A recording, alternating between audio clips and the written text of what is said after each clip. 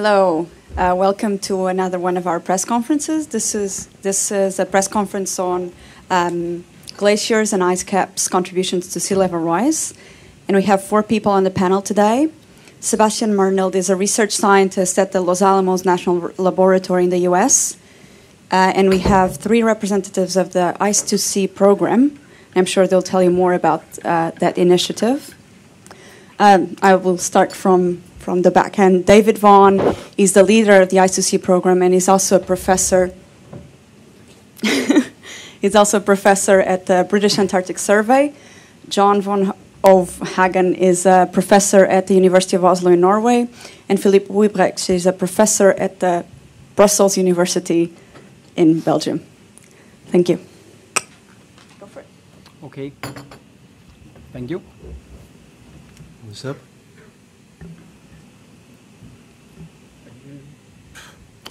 Can you hear me? Sure. Okay. I will talk briefly about a study we did, me and my colleagues, which are listed here on the first screen, about imbalance and accelerating melting from glaciers worldwide. We digged into observed data from 144 glaciers worldwide to see how these glaciers actually changed their annual mass balance within the last 4 decades, and with focus on the last decade and changes in climate. So, yeah. And to highlight the conclusions, these are listed here in 5 bullets. So when we dig into all the observations, we see that the mass balance of glaciers and ice caps has actually been decreasing, meaning that glaciers have lost more and more mass within the last 4 decades. We see that glaciers are what we call out of balance according to the present climate, meaning that, so to say, that they're actually too big according to what they should if they are able to adjust to the present climate. I'll talk a little bit about that later. We can see that the glaciers, based on the present climate, is committed to lose around 30% of their area and 38% of their volume, meaning that if we instantaneously shut off global warming, they will still shrink, they will still become smaller in area and volume, and then they will adjust to the climate. And if things will change according to a warmer climate within the next decades or centuries, we see that, at least if you go towards 2040, we see that these glaciers and ice caps will lose around half of their volume. I forgot to say that according to the present state and based on what we have seen for the last 10 years, we can see that these glaciers are committed to lose around 230 millimeters according to or related to the global sea level rise. And this is only from all these small glaciers located outside the 2 big ice sheets, the Greenland ice sheet and the Antarctic ice sheet. So this is the main points of our latest research study. And to follow that up, I have some slides here just to state the conclusions. We know worldwide that glaciers has shrunk in area and volume, and here we have 2 examples, one from northern Alaska and one from southeastern Greenland. And it's obvious that the ice is actually retreating and melting and moving further up in the terrain.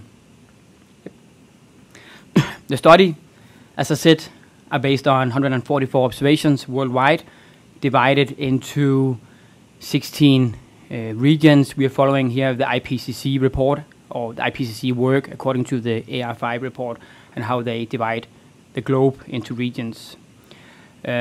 We divide it into what we call high mass regions and small or low mass regions according to the glacier volume in each. And we did, based on that, different trend lines, which is on the next slide. But before we go to the next one, I just want to emphasize that that if we take into account all the blue boxes, all the high mass regions, it actually contains 90–70% of the total ice on the globe. So the green boxes only contain, if you sum up all the ice volume, around 3%. Okay, yeah. The trend in the glacier mass balance has been going towards more negative values within the last 4 decades, not surprisingly. Yeah, and you can see no matter what method we used, 1 and 2, we actually see the same overall pattern. The glaciers are losing more and more mass and more volume. And it actually fits pretty much or pretty well to earlier publications. The study here, as I said, had 144 or included 144 glaciers, which is more than earlier studies. So both in the number of glaciers but also in the distribution of glaciers worldwide, this study has much more detail compared to what we have seen earlier. And if we dig into, as I said, the committed area loss, we can see that on global scale, the glaciers is, okay, I have to say that 1.0 is where the glaciers actually are in balance with the present climate. But due to that climate rags or the changes in climate occurs faster than the changes in the ice, we can see that around 30%, if you take 1 minus 0.7, that gives you 0.3, that's 30%. So, okay, 1 minute. Okay, so we see that globally the glaciers will commit 30% of their area, meaning that within the next decades up to centuries, they will actually lose 30% of their area, and as I said, 38% of their volume, and that will contribute to the global sea level rise by 228. But if you just here finally dig into the regional distribution, you can see that some of the areas, some of the regions are actually more out of balance, so to say, compared to average, and especially Central Europe and Svalbard and Greenland are those regions which actually will contribute more to global sea level rise compared to other regions on the globe. But in average, the glacier area will shrink by 30%. And if we do a trend line going towards 2040, we can see that the glaciers will actually commit around 50% of their volume to global sea level rise. So that's even more compared to what we have seen so far due to the changes in present climate. And that's around 50% of the total volume in all these small glaciers we see. So, thank you. I think they want to continue directly. Sorry, which one are you? Oh, it's on the one. Can you push the one? What does that mean? In that box here. This box? No, it's at the side here. One? Yeah. You pressed it? Yeah. I have pressed it. It was 2, wasn't it? No, it's 1.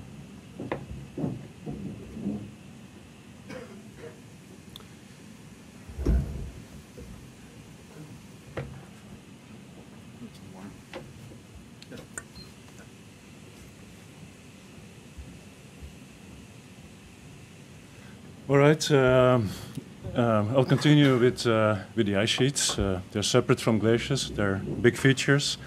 And I'll be talking about projections we made of the response of the Greenland ice sheet to future sea level change. And this is work that has been performed as part of the Ice to Sea project. And the 3 of us, we're all involved in this European project. So this Greenland ice sheet, it's of large interest. It contains something like 7 meters of sea level rise, and it's very sensitive to climate change. Already today, there is a lot of melting on its surface, and models indicate that for a warming of only 3 degrees, We are committed to lose this ice sheet, but on a very long term. This will take thousands of years. But it's of course important to find out how fast this can go on the centennial timescale, how fast the ice sheet can melt on a time scale of 100 to 200 years. And that's what we've been trying to do with an improved set of models. And this is also input to the IPCC report. So we're using new generations of ice sheet models and improved techniques, and we base ourselves on improved observational data. And at the one side, we have improved ice sheet models, higher resolution. And important is that these ice sheet models, they are able to deal with what's called fast ice dynamics. There's been a lot of discussion about fast ice dynamics, and these models, this new generation of models can in fact deal with those. And on the other hand, we prescribe changes in the climate, so which are driving changes in the ice sheet, from high-resolution climate models, regional climate models that are embedded in global general circulation models and are come up with climate changes over the ice sheets to a great detail. And the projections I will show here go up to the year 2200. So they're covering the next 1 to 2 centuries. So up front, one set of results. So this is the typical result we find when we consider a medium scenario. This is a medium climate scenario. This is the A1B scenario defined for IPCC.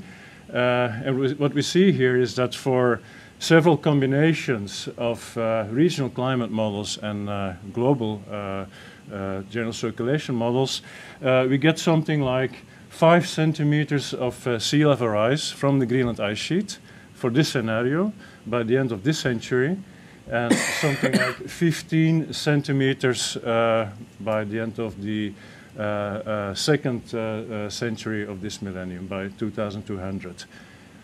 What's important in these models is that most of this change in ice volume and most of this sea level rise is due to what happens at the surface on the ice sheets. It's due to changes in snowfall and changes in surface melting. So that's what is driving most of the volume change of these ice sheets. So this is a climatic component.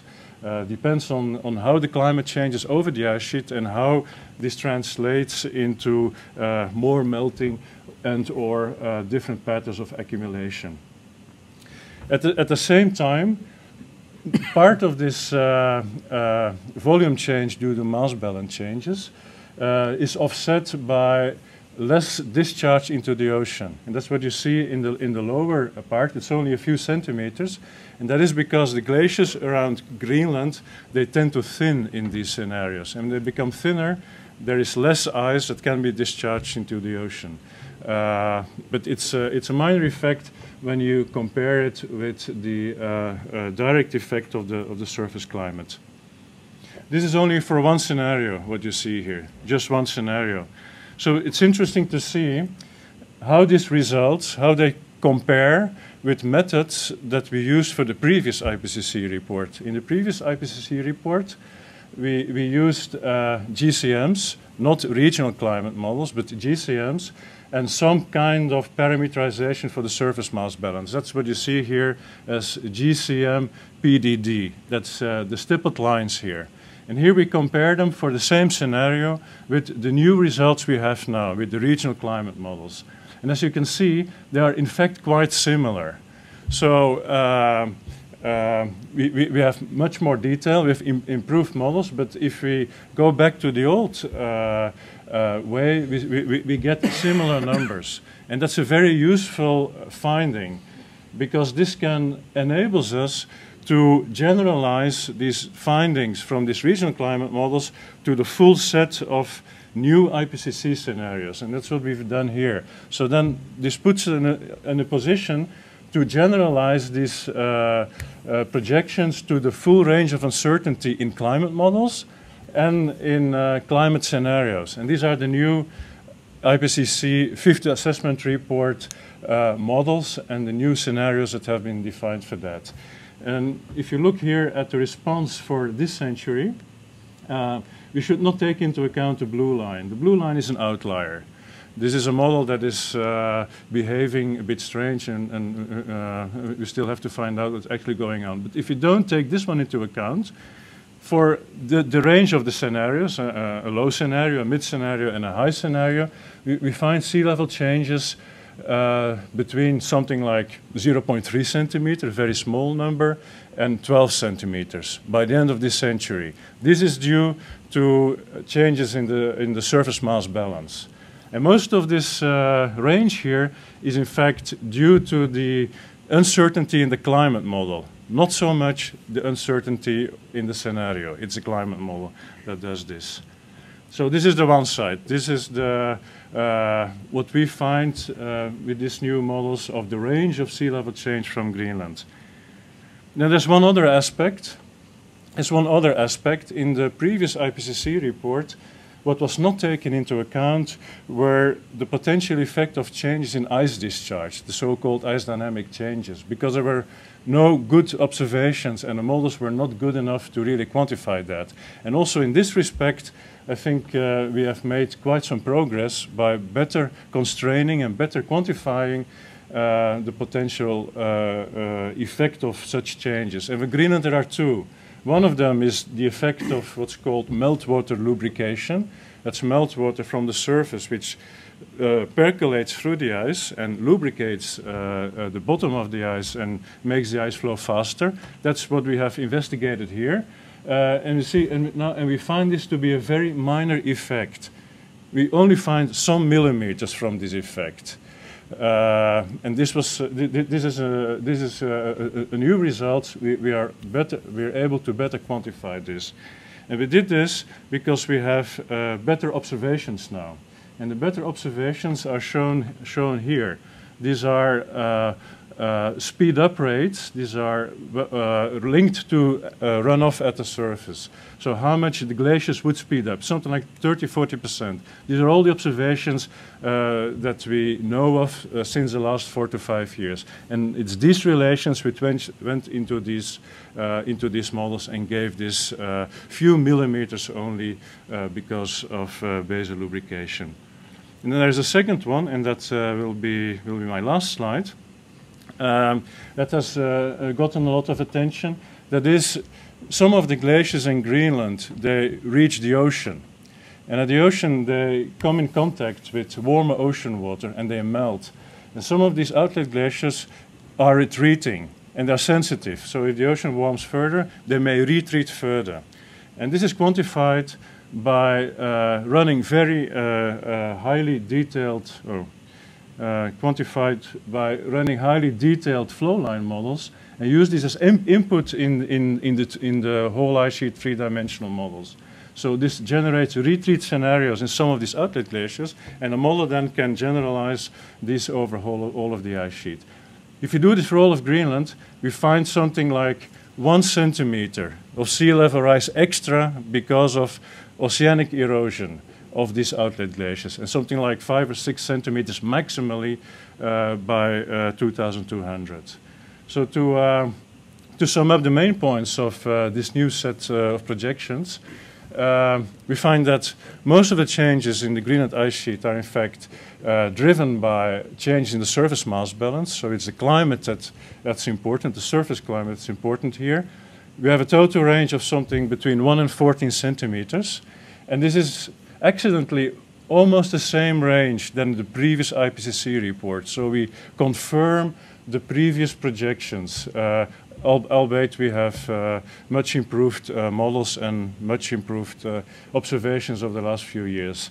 And an important finding is that because of better modeling and more observations, we can better constrain this potential contribution from changes in the ice dynamic discharge. And this was a factor which was omitted in the last IPCC report because it could not be quantified, and we have made some progress there. Okay, so I'm next. I guess we have to switch back to the other. Okay, I will not talk about scenarios or models, but more what we observed today. And I have 2 points mainly, and that is, don't forget the glaciers and ice caps surrounding the ice sheets, all around in the Arctic. And I will just give you a couple of examples on how they contribute to sea level and also about this so-called dynamic instability. If you look at the glaciers and ice caps surrounding the Arctic, they are, as you see from this image, they are surrounding the Greenland ice sheet, but you find them all over in the Arctic, and altogether they have more than 50% of all the glaciers in the world outside the ice sheets are found in the Arctic. And if you look at the numbers, the sum is about 400,000 square kilometers, so the Greenland ice sheet itself is 4 times larger than the sum of all the glaciers and ice caps. But still, if we look at the contribution to sea level change, it's on a similar range. And that is the key point here. If you look at these time periods, from 1961 to 1990, you see the total volume, annual volume loss from Greenland and from the glaciers and ice caps. At that time, the glaciers and ice caps lost more mass than Greenland. Later, you see the accelerating trend with a very high volume loss over the last 5 years, 2006 to 2010, where Greenland is in the order of 200 gigatons per year. The number doesn't tell you much, but still, you see that the glaciers and ice caps, even if they are only 25% in area, they still contribute about the same range to sea level. So that is the main point, that the glaciers and ice caps, because they are more sensitive to climate changes, they are all at lower elevation, and they contribute almost the same volume to sea level as the Greenland ice sheet. But there are huge regional variations in the impact. I will not go into that. So just if you look at the global picture, these two graphs shows you very nicely the relative contribution to sea level rise that we had in the last IPCC report, 2007, and to the right, the current contribution, relative contribution to sea level rise, and we see that still the glaciers and ice caps contribute 40 to 50% of the total volume to sea level at the moment. I'm not talking about scenarios, so in the long run, this will probably change because you have less volume in the smaller, but currently they are extremely important for the global assessment. So that's one point. The second point is that these Arctic glaciers and ice caps, they behave very similar to the ice sheets. And some of the ice caps, we are looking at one ice cap here in the Svalbard archipelago, which is, as you see here, east of Greenland. And we have one ice cap that we have studied over the last 10 years with 8,000 square kilometers. So it's a very large ice cap, one of the biggest outside the ice sheets. And they drain in a similar way as the ice sheets. The mass is draining in fast-flowing ice streams. And we have studied one ice stream here, one outlet ice stream, very similar to ice streams that you see from the ice sheets. And they behave very similar. But now we have got the possibility to monitor the velocity continuously. So over the last 3 years, we have a continuous GPS measurements on these fast-flowing ice stream showing the change in the velocities over seasons and over years. And that gives us some very, very interesting and surprising results. This is the velocity in one drainage basin over 4 years from 2008. And what you see is the speed up during the summer. Phil mentioned that you lubricate the bottom because you have summer melt. So there is a clear seasonal speed up. But there is also an annual speed up here. So what we see here that over the last 4 years, this ice stream is in general moving 2 to 3 times faster than it did only 4 years ago. So it's a very dynamic and stable system. That was the main point. And the calving loss of these ice caps has about 30–40% of the total mass loss. We have melting on the surface, but we have calving in addition. So, just to summarize, the Arctic glaciers and ice caps lose mass as fast as Greenland. but there are huge regional variability in the Arctic. And the ice caps are very dynamic and stable. So we need to follow the dynamics also of the smaller ice caps, and not only. You have always heard a lot about the fast-flowing ice streams from the ice sheet, but this seems to also to be the case from the ice caps. Thank you.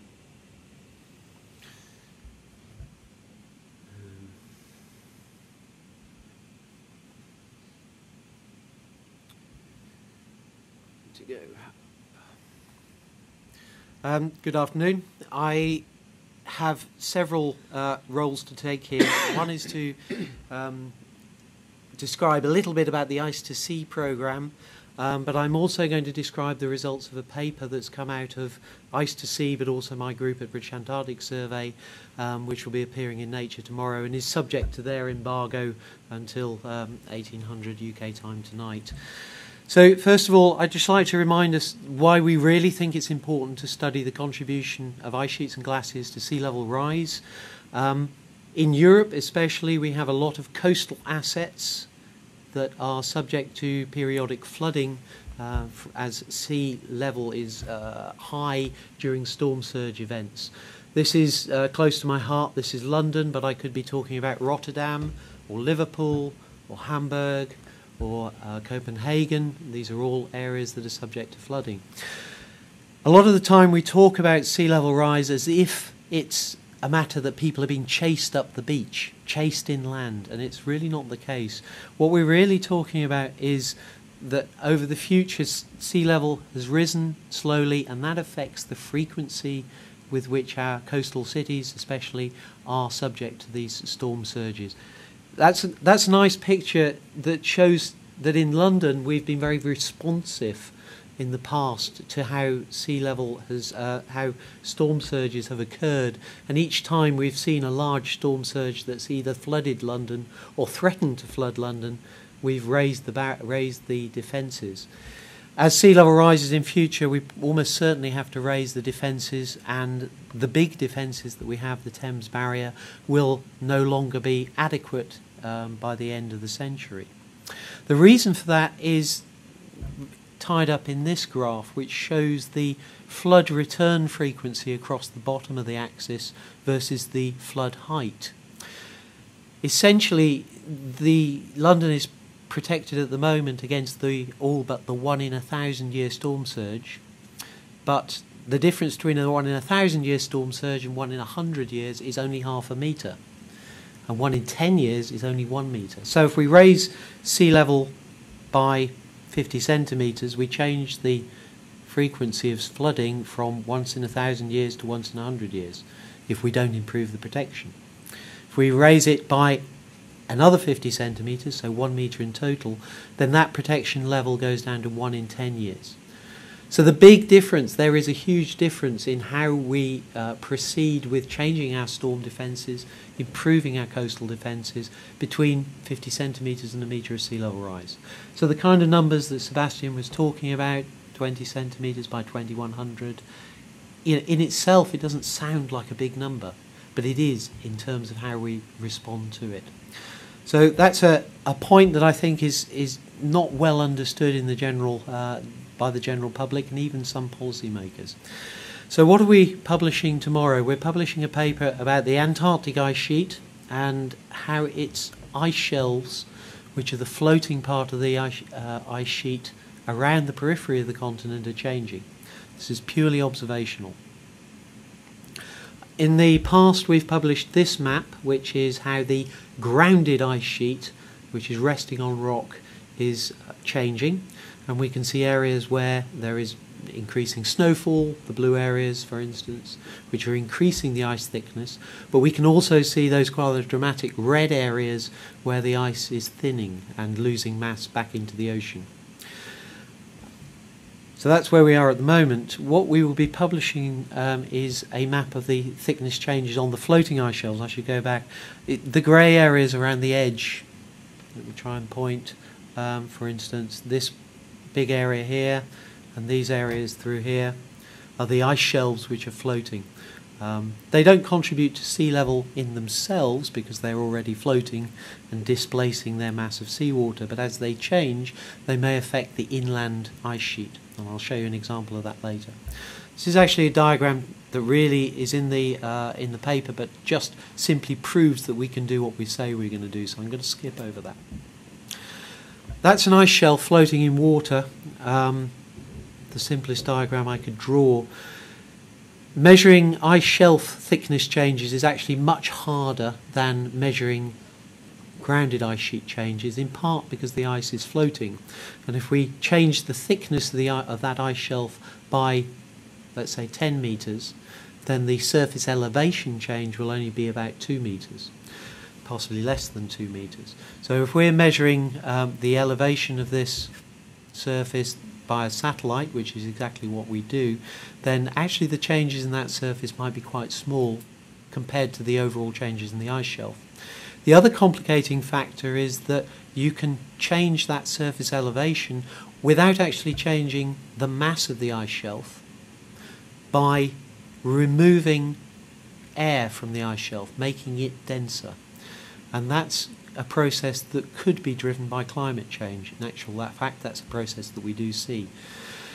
So this is the summary diagram, and really we have to focus on these areas, and then these red areas around West Antarctica, and a few small areas in East Antarctica where the ice shelves themselves are thinning. What we've actually done here is remove the first of those processes that I described to you, which was the removal of air from the ice sheet, and I'm just showing you here where the ice shelves are melting through the basal, melt off the bottom of the ice shelves, i.e. the ocean-driven melt. What we can see is, if you remember back to that grounded ice sheet ice losses, the area through this part of Antarctica is the area where both the ice shelves and the ice sheet is losing mass. We connect those two effects, and we can determine now that it is the melt driven by the ocean which is the primary cause of loss from the larger parts of West Antarctica and East Antarctica. The Antarctic Peninsula is slightly different. There we also see thinning ice shelves, but those are largely driven by that first process of air loss, and they're driven by an atmospheric warming which we've measured. So it's a slightly patchy picture that we see, but the larger part of East and West Antarctica, which we are most concerned about future sea level rise, is being driven by ocean change. That's a blow up of the West Antarctic ice sheet, and we can really see that all of the ice shelves, let me find my cursor, Pine Island Glacier, Thwaites Glacier, and the other glaciers through the Amundsen Sea, the ice shelves themselves are thinning, and this is having an effect on the grounded ice behind it.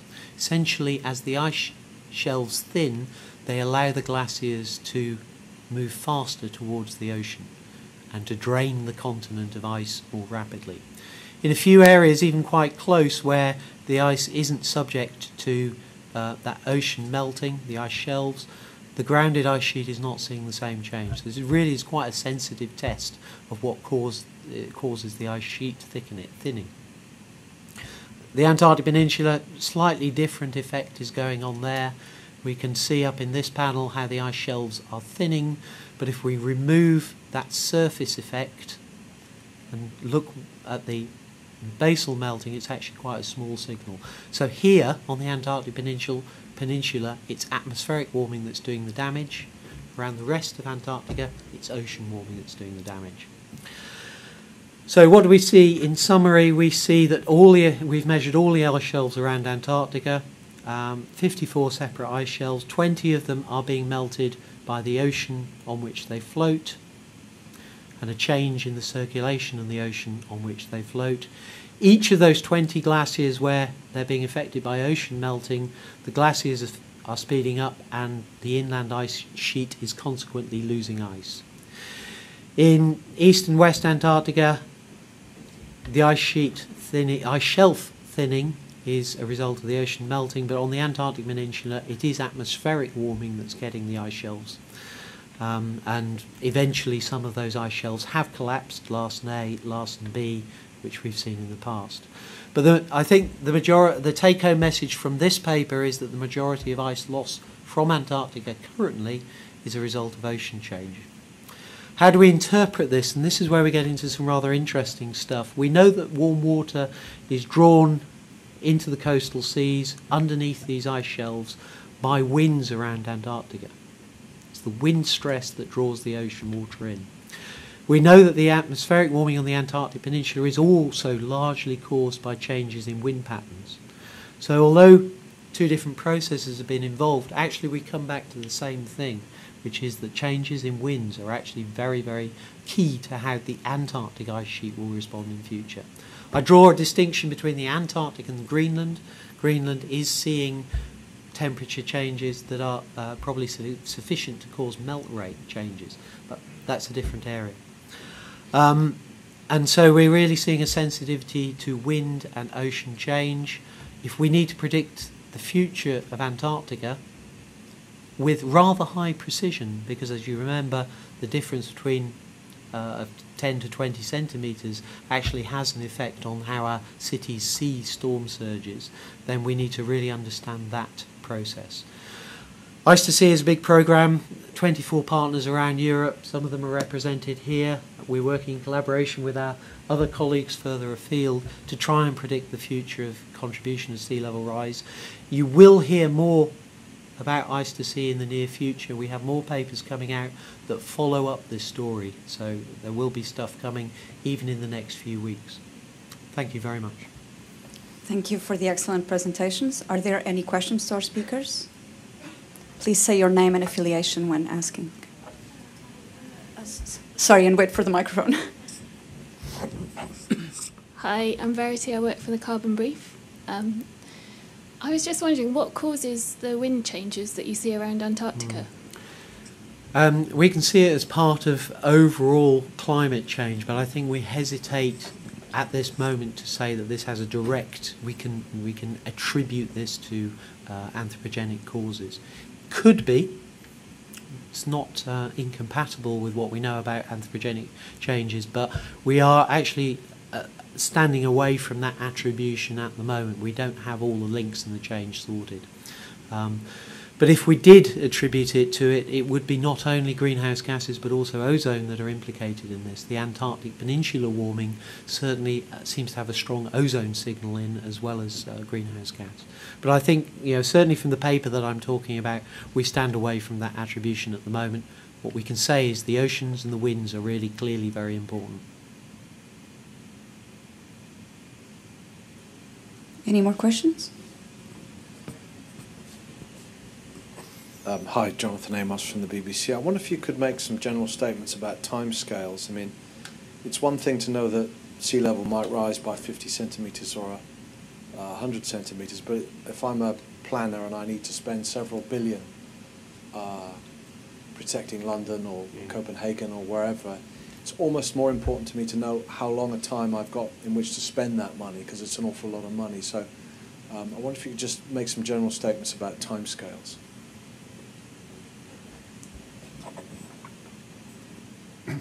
But you just want to know how fast sea level can rise. Well, I mean, this is part of the projections that also IPCC is involved with. Well, at this time, the consensus seems to be that it's going to be, well, I can't tell the final numbers, but it's unlikely, very unlikely, to be more than 1 meter by the end of the century. Let's say it this way. This would have a very low probability. It's very interesting when you talk to people who are involved with sea defence, what question they really want to ask you. I, for instance, have talked to the Environment Agency, who are responsible for protecting London, and there the consequence of a flood to London would be so catastrophic, we have to protect at a very high level. So we have to be very confident that we're protecting to that 1 in 1,000 year, perhaps 1 in 500 year level. And therefore you're really looking at the upper range of sea level projections and wanting to know what those are. Elsewhere around Europe and again in the UK, there are areas of farmland which are threatened by flooding. There it would be very hard to get landowners themselves to bear the cost of protecting against a perhaps 1 in 20 chance of sea level rise. There they would like to know what the mid-range estimate is, what the likely sea level rise is, because that's really what, if they're using their own money to protect their assets, then that's probably all they want to spend. So I think the job for scientists is to actually provide a very coherent picture of what the mid-range estimates are and also what the high-range estimates are. And I think by the time we get down to less than 1 in 20, so the 95% upper level, then it's starting to get very uncertain. But I wouldn't disagree with what Philippe says, that by the time we get to anything over a metre of sea level rise by 2100, it's looking pretty unlikely. However, the consequences of even a metre are very significant, so we shouldn't imagine that those are trivial. Any other questions? Yeah, maybe I comment a little bit more on that. Sorry. Because I think it's important that even 50 centimeters is a significant rise, because as David mentioned, we're talking about storm surges, and the sea level comes on top of that.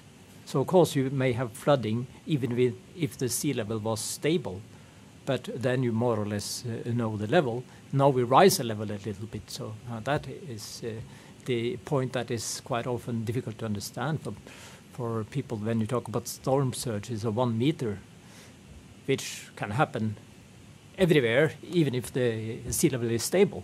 But when you get the sea level a little bit higher, you may get the storm surges also higher. So that's important to stress that.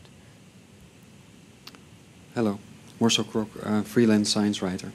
In a recent paper by some of your colleagues, George and Michiel van der Broeke was also involved, about global sea level rise, they suggest that for the last 50 years, 80% was thermal expansion and only 20% was from the ice caps.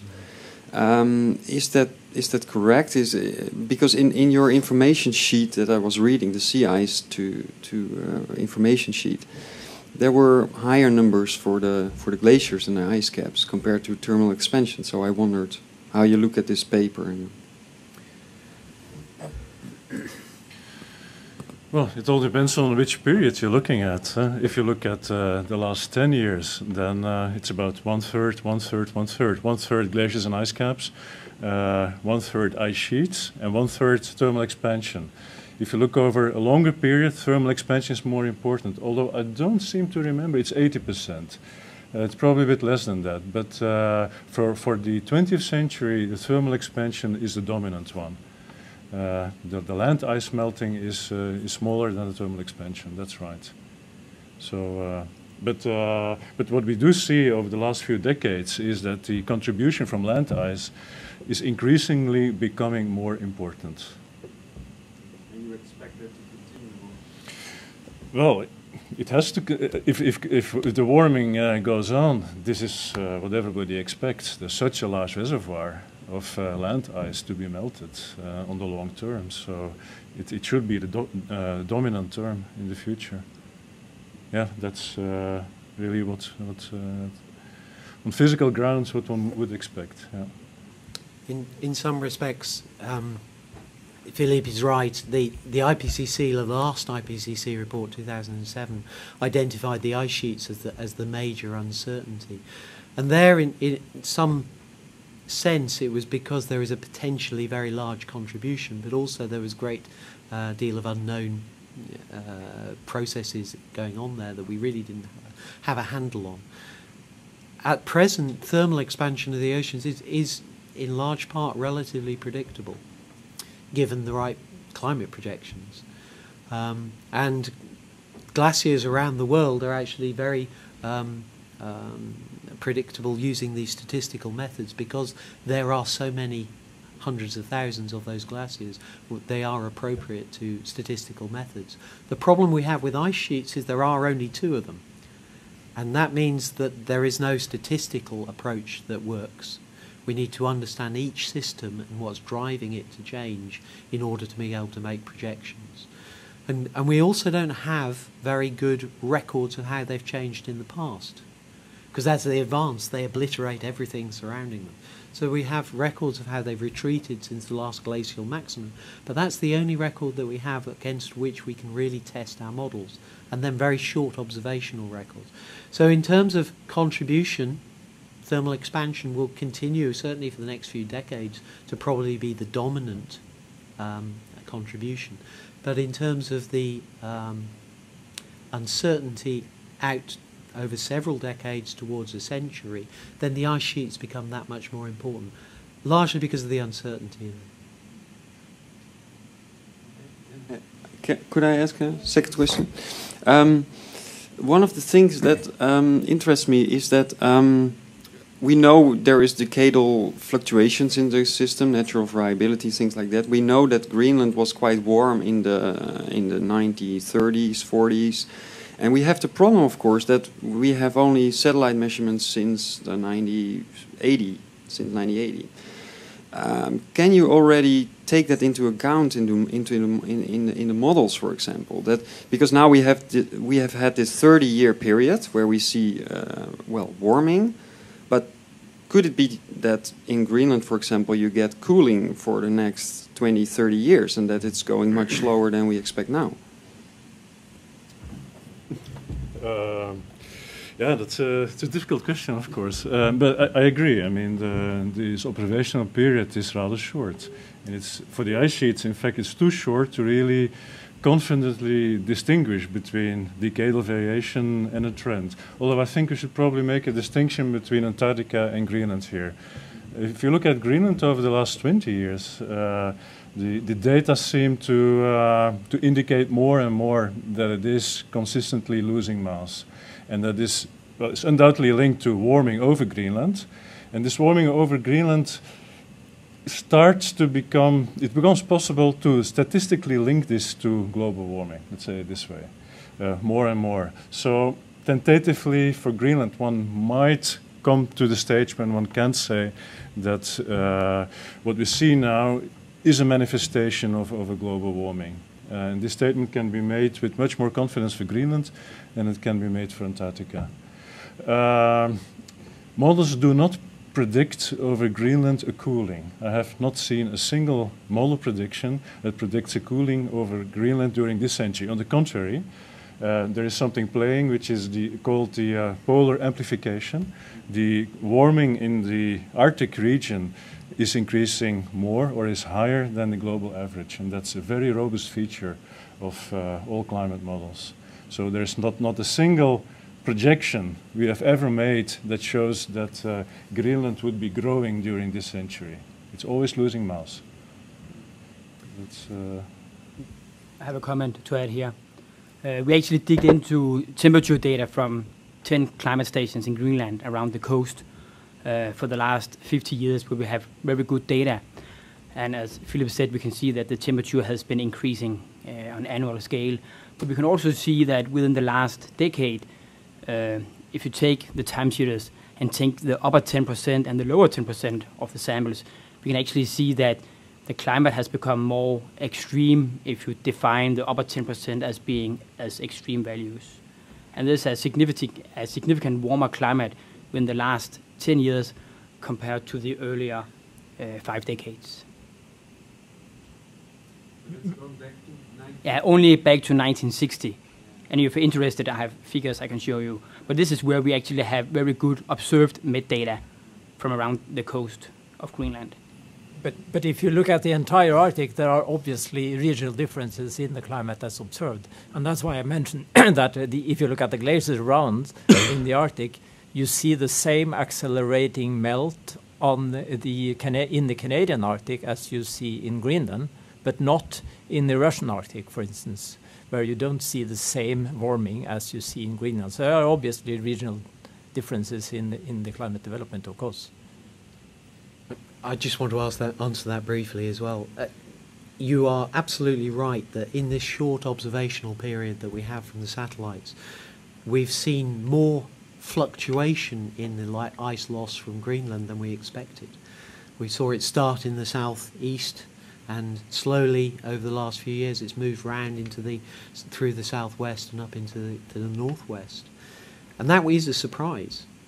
But we can interpret that as a higher level of sensitivity in the ice sheet to even relatively small changes in atmospheric and ocean temperature.